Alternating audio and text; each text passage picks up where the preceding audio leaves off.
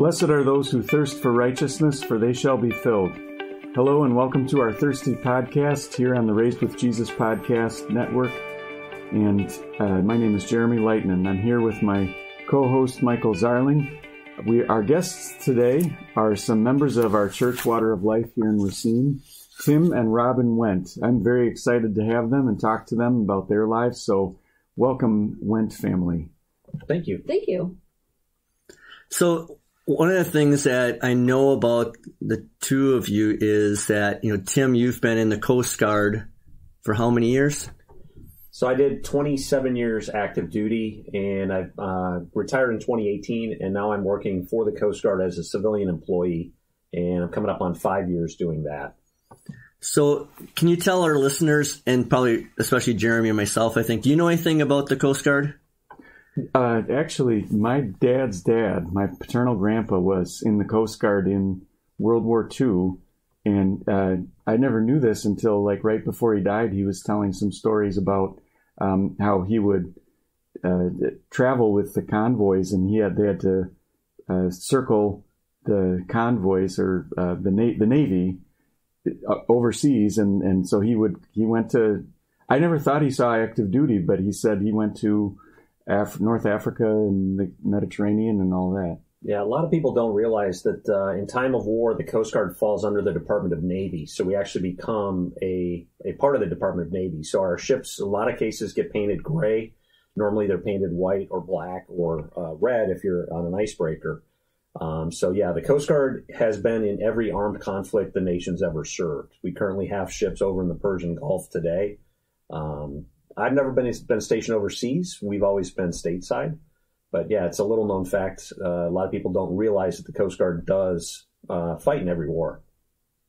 So how is the Coast Guard connected with the Navy? Because I was thinking too, not only do I not know anything about the Coast Guard, I don't know anything about the Navy except for McHale's Navy and Mr. Roberts movie. Well, Mr. Roberts is one of my favorite movies. Okay. The Coast Guard is a seagoing service, just like the Navy and the Marine Corps are. The Coast Guard, though, does not fall under the Department of Defense. We started under as customs officers, so we were Department of Treasury until 1967, and then we transferred to the Department of Transportation, where we stayed until 2001, 2003. When the Department of Homeland Security was stood up, and then we've been in DHS now for 20 years. So what is your position in the Coast Guard? Because Rob and I were talking about this a little bit, of how your rank and the ranks of the Coast Guard and the Navy are different from the other military branches. Yeah, so the Coast Guard and Navy kind of follow the traditional nautical ranks. So an officer would be, you start as an ensign and you would progress up. So you've got a lieutenant commander, captain, which is what I was when I retired. And then you have a couple of variations of admirals: rear admiral, lower half, rear admiral, upper half, vice admiral, and then admiral. So 1, 2, 3, and a 4-star admiral. I didn't make it that far, which I'm very happy I didn't, because I wouldn't be here today if I was. So what Rob and I were talking about, so Robin, why don't you let our listeners know of, our conversation on Wednesday morning, how Tim's rank as a captain is similar to other ranks in other military branches? Well, there's misunderstanding because a captain in the Coast Guard or the Navy is an 06. So they have 25 years roughly in the service. In the Army and I believe the Marines, they have their lieutenants are like 01s, like straight out of their commissioning service. And so when you have agencies working together, there can be some confusion, especially amongst the spouses. There's a funny story. We had friends. He was Army and we were Coast Guard, and he was working in an interagency office, and he got a phone call on the weekend, and his wife said, "Oh, it's some Captain so-and-so." And he jumped up and he grabbed the phone and he covered it up and he said, this was back, when you still had a wall phone. He covered it up. He said, "That's a Navy captain." And he was very like, "I can't believe you just did that." Cause she kind of gave the captain a little bit of attitude, like, "Why are you calling us on the weekend?" and things like that. And this Navy captain was clearly higher ranked than he was at the time. Because a captain in the Army. Right. So this was in 06 and he was probably in 04, 05 at the time. Yeah, and a captain in the Army would be in 03. Right. Equivalent to a lieutenant in the Coast Guard or Navy. Yeah. What are all those numbers? So O would signify an officer, and you have enlisted ranks as well. So it comes down to essentially your seniority in an organization. So enlisted, if you don't go through a commissioning source and become a commissioned officer, you could enlist in the service. And it comes down to there's a pay disparity, and enlisted start as E1s, and they can go up through E9s. Officer go O1 up to O10. So it's like a progression up the ranks and the pay scales. So Robin, I remember a couple of years ago that you and Tim, you said you were taking like your first big vacation. You took a cruise to Rome and so forth. And I think you said something like that was the first time in 25 years of marriage you'd be with each other for like 25 days straight. Yes. The years that Tim was on a ship, and the one in particular I'm thinking of, they were gone 180 days a year. And on some ships, they have the similar days away, but they're in 2 and 3 month clumps of time. But the ship he was on was not. They would go out for 10 days and they'd be in for 3, and then be out for 2 and they'd be in for 15, and then they'd be, so it was never a set schedule. So we had probably 4 times the amount of actual hellos and goodbyes that some of these larger ships did. And they were gone for the same amount of time. And I joked with him when we were in Oregon that, I heard on the radio today, did you know that in the state of California, if you're gone more than 180 days a year, you're considered an absentee parent? So it didn't really buy me a whole lot of sympathy, but I had to point it out. But yeah, it can be, I totally lost my train of thought. I was going to ask Tim 2 things. One of them was, what is I've heard these terms before, but I know nothing about any of it. The Admiral lower half, Admiral upper half, like what is it? Halves of what? So essentially when you become an admiral, it's just a rank. So Rear Admiral lower half, Rear Admiral upper half is, Rear Admiral lower half is, it's a new flag officer, new admiral. And usually it's about 2 years. If they don't do anything to mess anything up, they get promoted to Rear Admiral upper half. I don't know I haven't done the research to know why there's a distinction between upper and lower half. It's just, it's just a gradation of some kind. Correct. And you don't have to if you don't want to, but could you expand upon why you would not be alive today if you would have made a higher ranking? What I'm saying is I wouldn't be here at Water of Life. I'd still be on active duty and we'd be someplace else. Oh, you'd be. So I'd still be roaming the earth. Okay. But someplace else. Okay. So with that, being in the Coast Guard this many years, like how many times have you moved? And talk about that and the different churches that you've been a part of for all those different years. We're sitting here pointing at each other. You take this one. No, you take this one. So we have moved, I think we've counted 12 times. So we've been married now coming up on 32 years this June, and we've moved 12 times. In those 12 moves, we've had 13 churches. One of those being the church that we grew up in because we were fortunate to move back to Sturgeon Bay for 2 years. And that was back 1998 to 2000. We were up in Sturgeon Bay.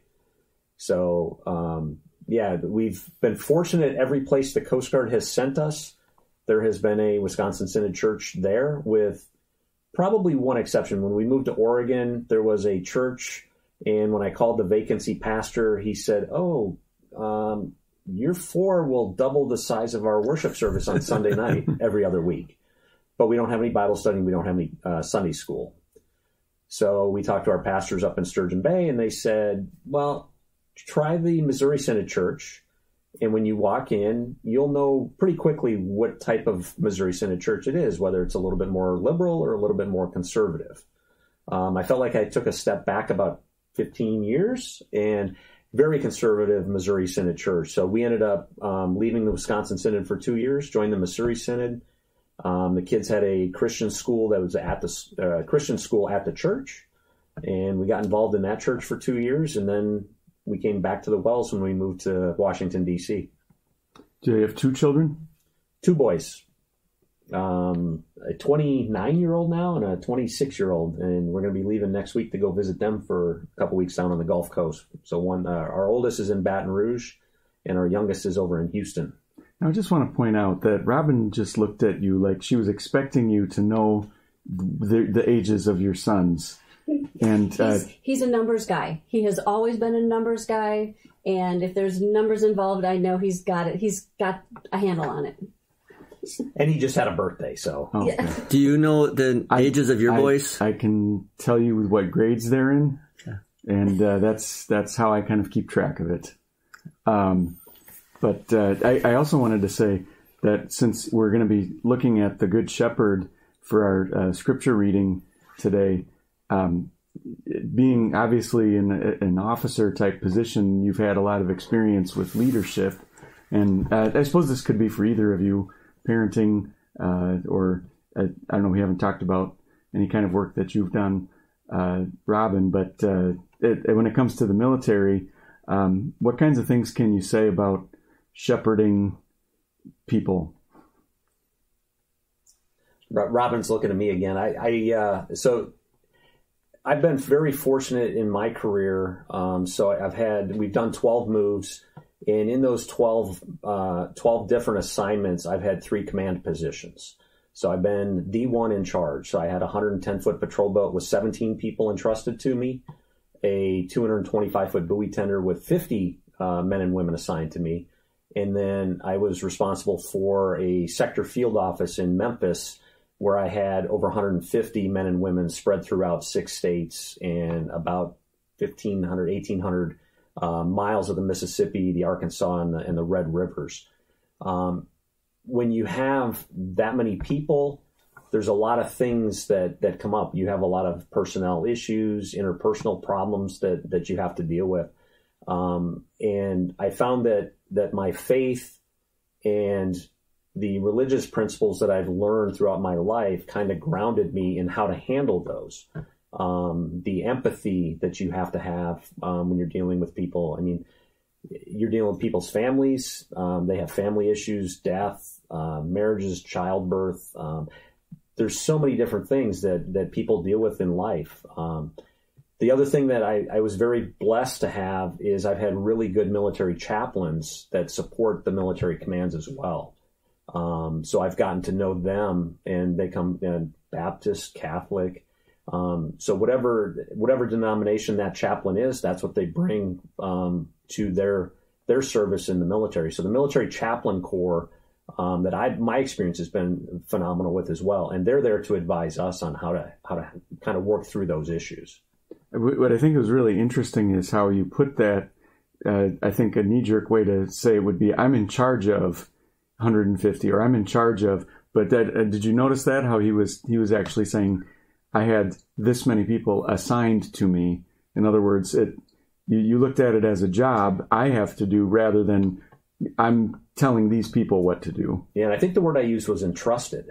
Oh, sure. It wasn't, so the Coast Guard assigns you people. And the beautiful thing for me with assignments is every year we go through the process of somebody's leaving. And I still deal with that at work now. I've got people that are leaving this summer going to a new assignment. As a civilian, I'm the continuity now. I've been there for 5 years. We've got one guy as a civilian who's been there almost 20. We're the continuity. We are there to just kind of keep the office moving and pretty stable. The military keeps rotating in and out. So we lose a third every year, and we get a new third in. So there's a constant churn in the workforce. So it's kind of neat to see you've got really good people that you've gotten to know over 3 or 4 years. They leave, you get more people in that you're going to work with for the next 3 or 4 years. And to see their progression is kind of neat as well.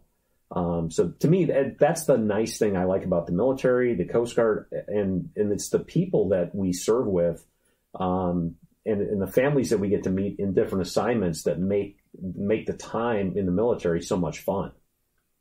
So with that, Robin, we've talked about Tim and what he's done. So what do you do to keep yourself busy, especially when, like you said before, of how many days he's gone away from home? Now he's home a lot more now, but before that, what kind of things did you do, and do you do? Oh, well, when he was stationed on ships, obviously when the ship's gone, Dad's gone. But when he was in offices, or any field offices, then he was home a lot more. I have been known to ask him after a duty station change and say, he's moved into an office, and I'll say, isn't the boat leaving soon? Because I wasn't used to having him around that often. But I ended up, I can't say I didn't have a career. I was a stay-home mom.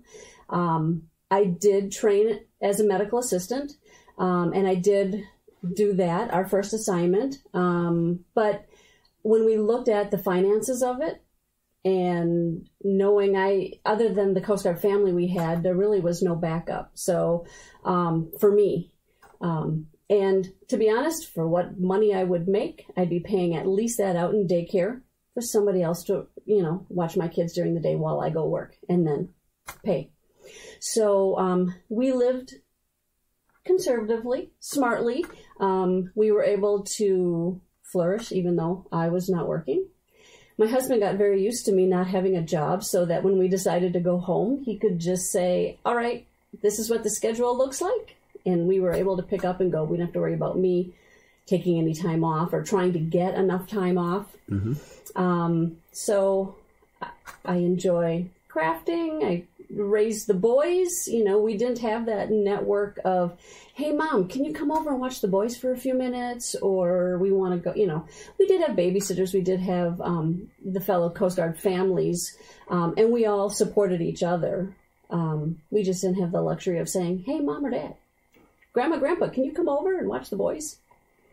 So, what you're talking about, that's something I've discussed with my daughters too. They're all going to college or graduated college and so forth. But it's a conversation I've had with each of them to say, it's awesome that you want to get this career in agriculture or flying, or, Belle wants to go into studying dead people and so forth. And I tell them all, hey, these are all great vocations, but understand that it's okay, and it's actually better if you're at home, staying home and taking care of the children. That's a wonderful vocation. Like you said, no one else can raise your kids better than you can. Yes. And now that our kids are grown and flown and out of college and off the payroll, we like to say, now I use my time to do things for church, lead ladies' Bible study. Tim and I are both active in different veterans organizations and their auxiliaries. So we spend our time volunteering. So that right, and opened. Once that kids are gone, then that opened up my schedule for volunteering. But we kind of jokingly say Robin's retired. Yeah, Robin's retired. I like it. And so with that, the last thing that Robin mentioned, Tim, I think she said that you had gone out to Madison this week. Do you want to speak to that? Yeah, so the veterans group I belong to is AMVETS and Military Officers Association of America, but I'm also a member of Disabled American Veterans on the national level, and DAV, Veterans of Foreign Wars, VFW, and American Legion sponsored a veterans rally at the Capitol on Wednesday to try and, we were advocating for two bills that are in the Assembly and in the Senate here in the state of Wisconsin. So we went over. We had a rally in the Rotunda. The governor spoke. The WDVA, Wisconsin Department of Veterans Affairs Secretary-designee Bond spoke. And then we had time to go meet with our legislators. So I got to go meet with Senator Wangard and Representative Voss on Wednesday to advocate for a couple of bills that are pending. And they better listen because you're high-ranking Coast Guard person. I'm retired also. Oh. Jeremy, you want to get into the gospel lesson for this Sunday? Yes. The gospel comes from John 10. Jesus says, "Amen, amen, I tell you, anyone who does not enter the sheep pen by the door, but climbs in by some other way, is a thief and a robber. The one who enters by the door is the shepherd of the sheep. The doorkeeper opens the door for him, and the sheep listen to his voice. He calls his own sheep by name and leads them out. When he has brought out all his own sheep, he walks ahead of them. The sheep follow him because they know his voice. They will never follow a stranger, but will run away from him, because they do not know the voice of strangers." Jesus used this illustration in speaking to the people, but they did not understand what he was telling them. So Jesus said again, "Amen, amen, I tell you, I am the door for the sheep. All who came before me were thieves and robbers, but the sheep did not listen to them. I am the door. Whoever enters through me will be saved. He will come in and go out and find pasture. A thief comes only to steal and kill and destroy. I came that they may have life and have it abundantly." So, Tim and Robin, in this parable, who are the sheep, the shepherd, and the robbers? We're pointing at each other again. So I would say the sheep are believers, people that follow Jesus. And the shepherd would be Jesus, and the robbers would be those trying to keep us from him, the devil and his followers. Right. So then, Jeremy, how are we like sheep? We like to move in herds. We like to follow whatever everybody else is doing. And even if nobody else is doing it, we go and seek out somebody else that we can make a flock with. We are... I always like one thing that a student of mine said. We're going to read 1 Peter, Lord willing, if we get to the second lesson today. And I teach 1 Peter at Shoreland, and one of my students last year anyway was a boy who works on a farm, and he had an interesting way of putting it. He said, seems like sheep, it's their life's mission to find new and ingenious ways of killing themselves. We tend to be very foolish and often self-destructive even. Right. Yeah. Since my neighbor and I are raising some chickens, we have some laying hens, and then we have some meat chickens that we lovingly call meat bags. They are not smart. I mean, hens it's just interesting I had chickens growing up and I never really noticed the difference, but because they hung out together, but raising these chicks that are laying hens and then the chicks that grow up to be the meat bags, there's a definite difference. Those meat bags, that's all they do is they eat for 12 hours and then you put the food away and you put them in the pen. But that's all they do is sit around and eat. And, like I said, I think that we could be compared to these meat chickens too, not just sheep, because they're not very smart. We're not very smart. And just like sheep have natural predators, so these chickens do too. We found out that the hard way last year that my youngest daughter, Belle, and I did not get the meat chickens into the pen early enough before the sun went down. Didn't think it was a big deal until we went into the pen and there's 5 dead chickens that a mink had gotten in there. So now they have to be locked up before it gets dark. Also, we lost one of the chicks when my neighbor girl, she dropped something on its head and that expired that way. And then we lost one from an owl just swooping in and getting it.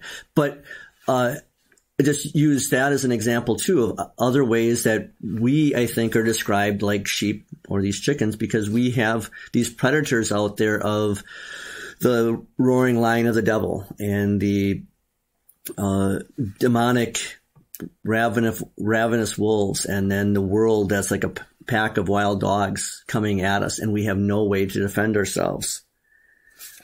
I think another reason that just hit me about a comparison with sheep is one time I remember reading about, I don't know much about shepherding or sheep. Everything I know is stuff I've read. But I do remember reading one time that shepherds like to play with their sheep. Like they make up games and the sheep will play along. It'll be kind of a game back and forth, like, maybe like hide and seek or something like that. And I think that's something that we have a lot in common with sheep then, that we're playful. We like playing games. Well, I think people that have pets, we don't have pets, but people that have a dog or a cat, they like to play games. They like to play with the ball. They like to go fetch. I mean, there's a lot of things, and it's playful. It's engagement. Kids are the same way. And I think to some extent we are as well. We like to have fun, whether it's going and listen to a concert or going to a ball game. It's entertainment. Exactly. And I think too, growing up on the farm where we had chickens, that we had were guinea fowl. Some people have peacocks because they will protect the flock. Even just the guinea fowl, just their annoying sound will keep predators away. And there I think of my sister raises alpacas. And so some shepherds with their sheep, they'll have a dog, but sometimes they'll just have alpacas and llamas, because my dog found this out the hard way with the alpaca, that it will come up behind, it'll stand there and it'll kick and it'll bite and so forth. But a coyote or a wolf that comes, the alpaca will protect the sheep, because again, the sheep have no way of protecting themselves. So Tim and Robin, how are the devil, his demons, and false preachers like robbers? Oh, I guess Robin, you have to answer this one.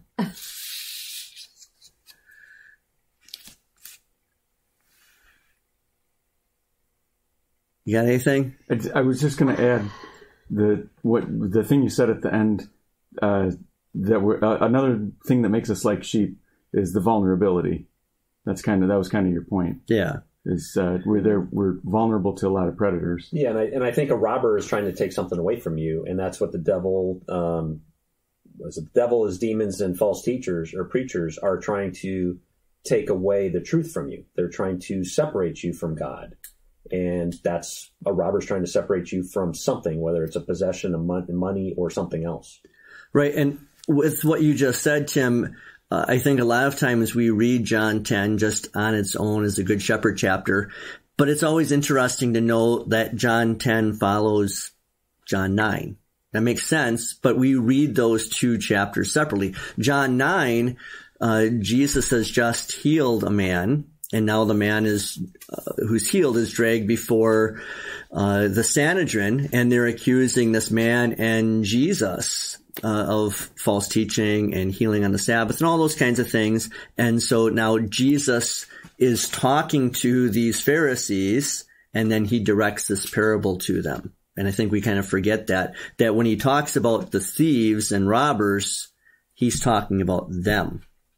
And I think we talked about that when we watched this episode in The Chosen a few weeks ago. I think I remember you talking about that aspect, because I thought we talked about John 10 in the after discussion that we had about the Sanhedrin and how they were the ones that were being called thieves. Right. So then, Jeremy, what's the relationship of a shepherd to a sheep? A very close one. He's got a personal investment in them. Usually you think of like David being a member of the family that owned the sheep.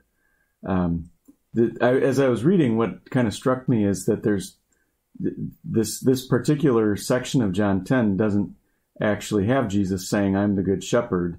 What he says more often is, "I am the door," and that is kind of the focal point of this particular reading. Yeah, and we're going to get to that with the next question. But with this, the first few verses, he does talk about the relationship of a shepherd with the sheep, that he knows their names.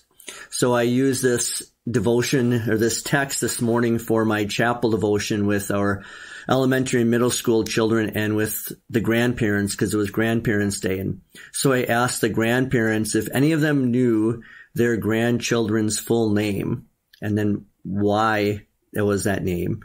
And I asked them, if they knew what their grandchild's first or favorite subject was that wasn't Fayed or recess or lunch. And then I asked them, and do you know your grandchild's favorite or best friend?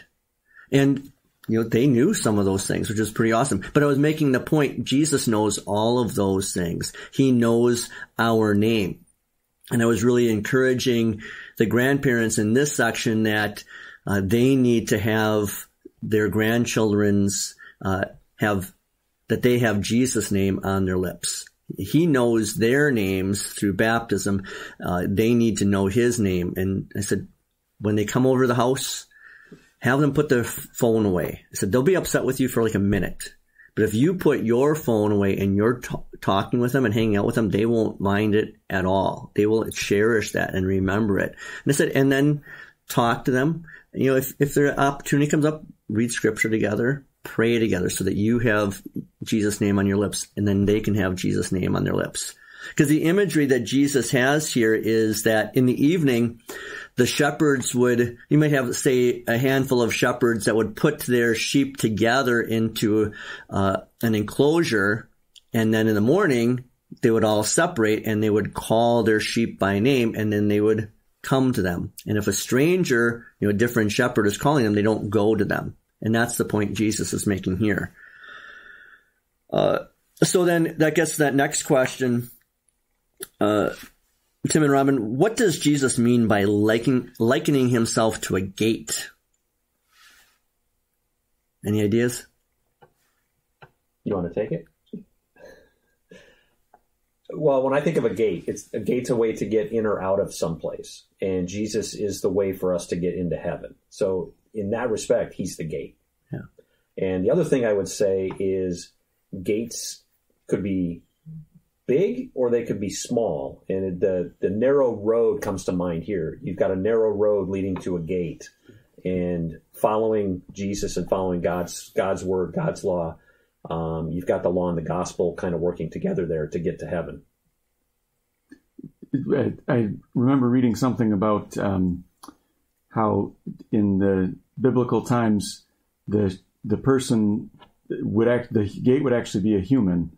There would be a man who would, the shepherd himself would just, it would be an opening in the wall, and then the shepherd would plop himself down there and like kind of curl up inside of that opening. And so the gate is a human, and that's what Jesus is. He's human. Right. And that's what I was going to bring up too, is Jesus is the gate as a shepherd sleeping in that doorway so that the sheep can get in. He's the entryway, and that's his point here. But also what I talked about with the grandparents today is he's sheltering them. And I told a story that my wife Shelley had told me that she was talking to our custodian and for the school, and she had told him, yeah, I've led a very sheltered life, Courtney. Went to a Lutheran grade school and a Lutheran high school and a Lutheran college, and now I married a Lutheran pastor. And Courtney, the custodian, said, and thank God that you've been sheltered. And that's what I was telling the grandparents is, for whatever reason, your child has chosen Wisconsin Lutheran School for your grandchildren. And it's something to protect them from the things that are being taught in the public schools and just in public in general.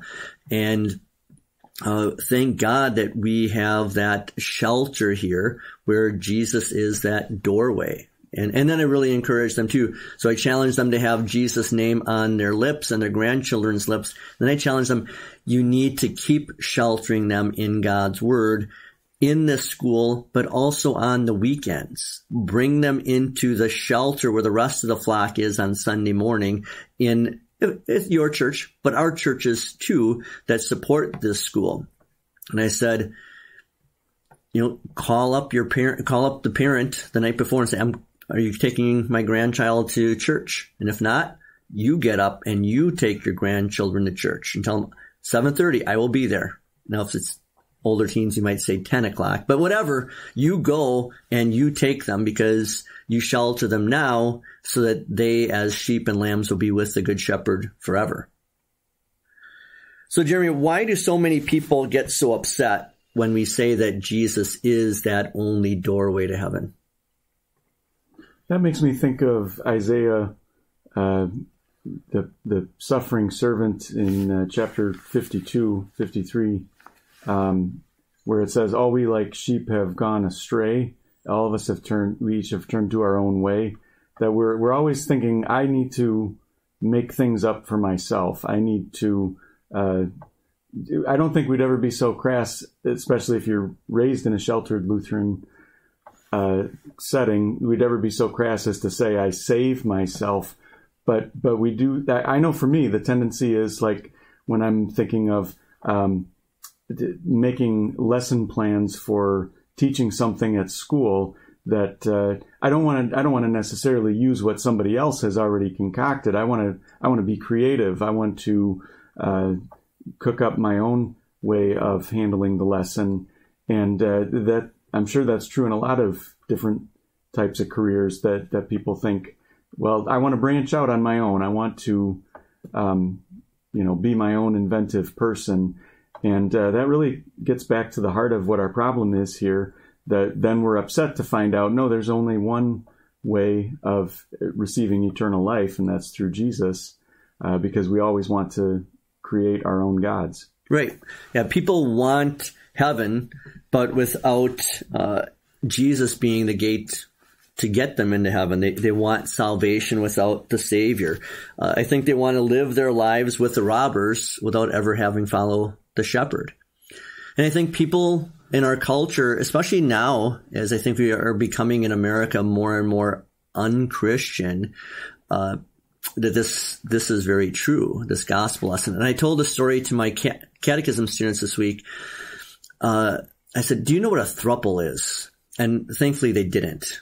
Do you know what a throuple is? Yeah. Well, I said, a throuple is, this one is 3 gay guys. And one of my students almost fell out of his seat when I told them that. And they said, yeah, I just read the story that this throuple of 3 gay dudes, they're the second throuple in America that have adopted a child. At the same time, I told them the story of a Christian widow. Her husband had died 6 years ago in a car accident, and they were going through the process of adopting a child. Now she wants to go back and do that, but she will not sign off on all of the wokeness of being, if this child raised in your home wants to, quote, transition to another gender, then you're unfit. And she's, as a Christian, is unwilling to do that. So you see our culture is actually promoting and complimenting and handing over children to crass sin, and then for Christians saying, punishing them because they're not willing to go along with the sin of the world. Tim and Robin, what does Jesus mean when he says that they will have life to the full? We actually were looking through the cheat questions this afternoon, and I was looking at it, and I said, but I don't see to the full in any of the scripture. That's from a different translation. Right, and then Tim pointed out the have it abundantly. Yeah. My take on that was that Jesus will, in heaven, we will have everything. And Tim put more of an earthly spin on it. Well, I think I put a spin that it was both an earthly and a heavenly thing. With Jesus, we have peace here on the earth, which allows us to have a more enjoyable life here. Although I think we're going to get to it with the suffering part in the gospel lesson. But as a Christian, when you have a death in the family and you're grieving, but you have hope. You know where your loved one is. and there's a lot of comfort there. And that allows you to have a more full life here on this earth. But it absolutely allows us to have eternal life in heaven. So, I mean, the abundantly is the eternal peace. And I think you can meld both of your thoughts together in the fact that heaven is not the last and final and eternal resting stop. It's a resting stop, but the new heavens and the new earth that God is going to create after the last day are going to be abundance visible for even earthly eyes to see. And that is, that's going to bring together both of your thoughts of eternal life and visible life in the world to come. Sure. And I think of the people here to whom I've ministered for 19 years now is because they have peace, joy, and contentment in the abundance to come of the green pastures and quiet waters of paradise from Psalm 23. Now they have that peace, joy, and contentment in the green pastures and quiet waters of the word and sacraments here on earth. Anything that you want to bring up at all with this? No? Jeremy, let's get into the epistle lesson. All right. 1 Peter chapter 2. For this is favorable. By the way, what is the this? You have the Bible in front of you. No, I don't have the Bible in front of me. You get to fire. You took my Bible. You fire all these questions at us at the Wendt and Robin and. I'll look it up while you keep reading. Oh my goodness! What is the this? I can tell you what it is. Do you want that's why I asked you. Oh, I've got the answers, and I'm going to now tell you the answers. It is that you bear, that you are suffering, and for you take a beating for doing a good job at your work. If you get lambasted or harassed by a boss, then that is even when you're doing a good job, that is what is commendable. So this is favorable. Now I'll read the scripture. 1 Peter 2. For this is favorable if a person endures sorrows while suffering unjustly because he is conscious of God. For what credit is it to you if you receive a beating for sinning and patiently endure it? But if you suffer for doing good and endure it, this is favorable with God. Indeed, you were called to do this, because Christ also suffered for you, leaving you an example so that you would follow in his steps. He did not commit a sin, and no deceit was found in his mouth. When he was insulted, he did not insult in return. When he suffered, he made no threats. Instead, he entrusted himself to him who judges justly. He himself carried our sins in his body on the tree, so that we would be dead to sins and alive to righteousness. By his wounds you were healed. For you were like sheep going astray, but you are now returned to the shepherd and overseer of your souls. So then, Jeremy, why is it commendable before God to endure suffering for doing good? Because God says so. All right. But why? You need a better reason than that? Yeah. Because there's got to be a reason. What's your reason? Well, it's like it goes back to that first verse that I didn't remember, verse 18, of a slave who is being mistreated by his master, to remember that he's really free in Christ and his real master, God, is loving and faithful. And though he may not have freedom here on earth because he's a slave to a master, he has true freedom in heaven through Christ. And so even if he has to endure suffering here from a master, or like you said, from an employer, we give glory to God because we'll see that suffering is really pointing to the kind of suffering that Jesus endured. So, Tim and Robin, how could remaining steadfast in the face of unjust ridicule or bearing up under persecution be in any way noble or even honorable? You know what a better question would be? Oh, see, now I had an answer. Oh, go ahead. We covered this in Ladies' Bible Study on Wednesday. Yeah. We actually, one of the verses that we looked at for the the weekly questions that we had was actually 1 Peter 2, I believe it is 4 and 5. Yes. So it's where we're talking about living stones, and how the Bible study that we're working on actually shows us the many different ways that God works through us, whether we're wearing the mask of God, whether we're letting the Holy Spirit work through us. And we had good discussion on this, how sometimes there are things that we're doing that is setting an example for other people, showing how we are tolerating what is happening to us, or that sort of thing, just to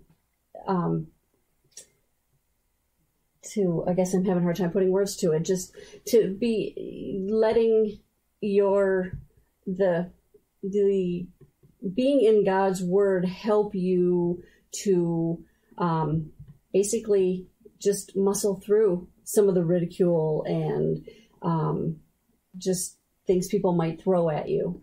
You might be able to expand on what you're saying if I ask my question that I was thinking, which is, have either of you ever, I guess any of us, can you think of an example of a time when you don't have to give a lot of details if it's something confidential, but if you remember suffering unjustly and you didn't lash out, you didn't fight back, you didn't put up a stink, and maybe you even have a follow-up story of how that ended up being a good thing.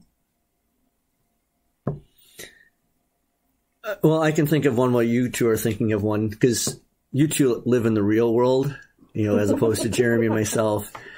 But there I think of, this is a long time ago, well over 15 years ago, that one of our young members was working at, I think probably Target, and she was trying to talk to one of the friends there at work, and this young man was gay, and he engaged in an email conversation with me, and he was fine with that. And so I was trying to help him with his homosexual tendencies. And we got to the point where I said, from what I've studied, there are a number of times where men look to becoming gay because they're looking for something because they did not have a good role model in their father. Maybe their father was negligent or abusive and so forth. And he lashed out. I mean, it was vulgar, the email that I received back from him. And I just emailed him back very calmly and said, I'm just trying to help you out. I don't know you. I never met this guy. I'm just trying to help you out and share God's word with you. And a little while later, he emailed back apologizing. And he said, no, everything you said about my father was exactly right. I didn't know any of that. But it was that kind of thing. That wasn't a great persecution, but it was being hammered pretty hard. And you can imagine in our culture now where that's not going, that kind of conversation between the two of us in an email, a lot of times those kinds of things are out in social media, on Facebook and Instagram and Twitter. And then everyone is hammering, that Christian who's trying to give good Christian advice. And then it's hard. And then we want to just be quiet and not subject ourselves to that public flogging. I would say I wasn't really persecuted, but when we were living in Oregon, they had it's been so long, I don't even remember what the name of it was, but it was it was a pro-life. It was Christian-based. It was pro-life. They had counselors there. They had a baby a closet that expectant moms who decided to keep their babies could go shopping in the little pantry and that sort of thing. So basically it was, counseling for pregnant women that were in a bad situation or not knowing what they wanted to do. And I volunteered with them, basically just stocking things in the back room and that, because I wasn't trained to be out front, which was just fine by me. But when I went to one of our Officers' Wives Club meetings, they were talking about how there was one of the gals, she was volunteering at one of the local high schools because she was part of the teenage crisis pregnancy office I had mentioned that I was volunteering at this pro-life. I didn't say that. I don't remember what the name of it is, but I said that I was volunteering there. I said, so if there are any of these girls that don't choose abortion and want to choose life and would need some help, we are there for them. And the room got really quiet. And then the next day, the president of the Officers' Wives Club called me and said that they will not be backing, the organization that I was volunteering at, and that had no place in our meeting. Wow. I said, okay, so you're willing to help the girls in crisis, quote unquote crisis, get rid of their baby, but if they choose to have the baby and possibly put it up for adoption or whatever that family decides, as a whole, you're not willing to support that. Yeah. You're not willing to support life, but you're willing to support them having an abortion. She just said, well, that just has no place in our meeting. I said, okay. Yeah. I had no desire, not that I had a big desire to be part of this Officers' Wives Club anyways, but because Tim was the commanding officer of the ship that was in town, I played the nice game. And there wasn't a whole lot of things I did after that. I just thought, you know what? I'm not interested anymore. So I was not ridiculed. I was not attacked, but I was done. That's unpleasant. That's very unpleasant. And that was 20 years ago. Yes, it was. It just but dawned. It was Oregon. It just dawned on me after I asked the question now that I think it's kind of a hard question to answer, because a lot of times you're not going to be able to see or know about how your noble handling of suffering impacted somebody, because there are very few. People aren't going to come out and tell you. Oh, very rarely will they come out and tell you, "Oh, I really like how you stood up and said that," or you inspired me when you just kind of took that tongue lashing. I guess I was thinking of just this is kind of dumb. It's not really it's not a persecution for your faith per se, but I remember hearing a radio show where it was after Chick-fil-A kind of boomed as a business, and there was a worker it was some poor teenage girl running the drive-through, and somebody was pulling up, and instead of giving an order for chicken, they started into this long tirade of tearing this worker apart for how can you work for a company that is so closed-minded and backwards in their values. And the people on the radio show that were hosting it were kind of offering commentary about, hey, just leave the poor girl alone. Like she's just working a job. And but she was being very polite and trying to be as helpful as she could, even though the person obviously wasn't interested in giving an order. So I don't know if that's a good example. Well, and I was just talking to a teacher recently up in Milwaukee, and he was talking about how he, along with other members of his church, when Milwaukee has their gay pride parade, he goes with his fellow teachers and members to the gay pride parade to hand out gospel tracts and talk to them. I said, oh my goodness, that's amazing. I don't know if I have the guts to do that. And he said, it's amazing that, he said, yeah, sometimes they'll be yelling at us and so forth and vulgar, but that's why they stay in large groups, or there's at least a number of them together. But he said, when we have people off to the side, the people are actually very pleasant and they'll ask questions, and we leave them with the gospel tract and we let God, the Holy Spirit work on them. But they're not going there so that they can endure suffering. They're not looking for it, but they are engaging the culture. which is, I think, a lot of times we're afraid to do.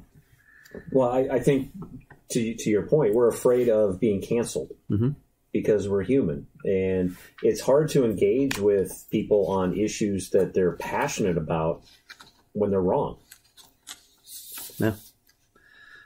Yeah, and a lot of times they're passionate and it's about their emotions and it's not about the facts. And we're just trying to give them the facts of what Scripture says. So, Jeremy, I think this is an interesting question what does Peter mean when he explains you were called to do this? He probably had in mind his teacher, Jesus, who said, if anyone wants to come after me, let him take up his cross and follow me. So you need to go into the Christian faith with your eyes open and realize that it's going to involve suffering. I don't know if our listeners have watched Babylon Bee, read the articles or seen the videos. Have you seen them and so forth? So there's a really great one. I encourage our listeners to check out. Go find it on YouTube. But it's they've got the apostles, and it's like Friday or Saturday evening of Holy Week, and Judas has killed himself, and Peter is there leading the group around a fire, saying, "All right, Jesus died. Now we need to go and die with him. We need to go and spread this gospel, and we need to suffer." And then he talks about the way that they're all going to die. Like, one of us is going to be run through with a spear by a heathen priest. One of us is going to be crucified upside down. One of us is going to be flayed, skinned alive, and so forth. And then they have John saying, "Wait, what are we doing? Why are we doing this? We're not getting this for money and glory and fame." He said, "No, we're doing this so we can be put to death." It's just that sarcastic humor to show what the apostles were doing this for and why. It's not for fame and glory and money.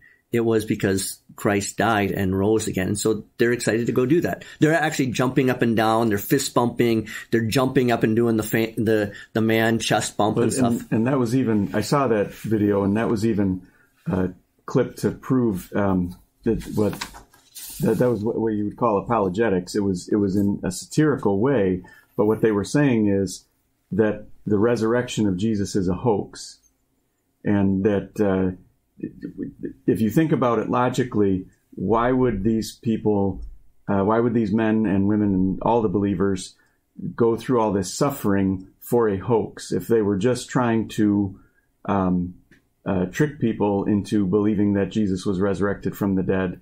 No, this is actually a piece of evidence. This is proof that the bodily resurrection of Christ is a physical reality. So, Tim and Robin, in a sense, Jesus suffered unjustly because of us. What does that mean? You want me to take it? Sure. Jesus didn't do anything wrong. He paid the price for us. Every wrong that we've ever done or will do, he paid the price. So it was not just that he had to pay that price. We deserve to pay that price.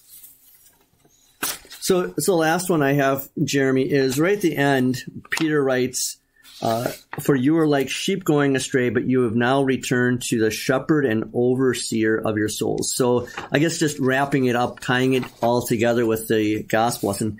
How, again, are we like sheep that go astray, and that Jesus is the shepherd, and then he adds the other word, overseer, for our souls?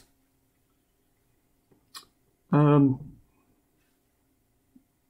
not sure. I think you could hearken back to the fact that Jesus also is called the Lamb of God, and that he's one of us. He is one of the sheep, and yet he's also a shepherd. So in a way you can say in the same way you can say he is our Savior, and that's the most important thing, is that he redeemed us, and that is the only way that we have eternal life. And at the same time, you can use his suffering as a template. It's an example that you can follow when you look at your own life. It brings sense. It brings it makes sense out of our suffering that we have to go through. Yeah, and what you said about Jesus is both the lamb and the shepherd. So for listeners, if they see a painting, a stained glass window of a lamb that's wounded, Peter says it's by his wounds that we are healed. And so a lot of times you'll see a lamb maybe on the altar, on the throne, with his throat is slit, or he's pierced in the side, like Jesus on the cross had his side pierced. And it's by his wounds we are healed. And then the shepherd. At our Water of Life Racine campus, we have a beautiful stained glass window of Jesus as the good shepherd. And he's holding 2 lambs in his hands, and there's about a dozen adult sheep around his feet. And I love pointing to that picture. I probably preached, for all the funerals I've done in the 19 years, I probably preached at least a third of them on some text from John 10 or Psalm 23, because our members, they see that stained glass window Sunday after Sunday, and so it has deep meaning for them. And what I always remind people is that we are sheep who go astray. We're looking for greener grass and other waters, and that's where the danger is. But when we're in his hands as lambs, and we're by his sheep, or by his feet as sheep, there the predators can't get at us, because there Jesus is going to reach out with his rod and back them away. And he is the overseer of our souls. He's watching us all the time and caring for our souls. Anything else that anyone wants to bring up on these texts? No? All right, so we'll wrap it up here. This is Michael Zarling with Tim and Robin Wendt. And since we talked about Jesus as the door, we also have Lighten My Fire, which is by the doors. So let the one who is thirsty come. Let the one who wants the water of life take it as a gift. Stay thirsty, my friends, and drink deeply from the water of life.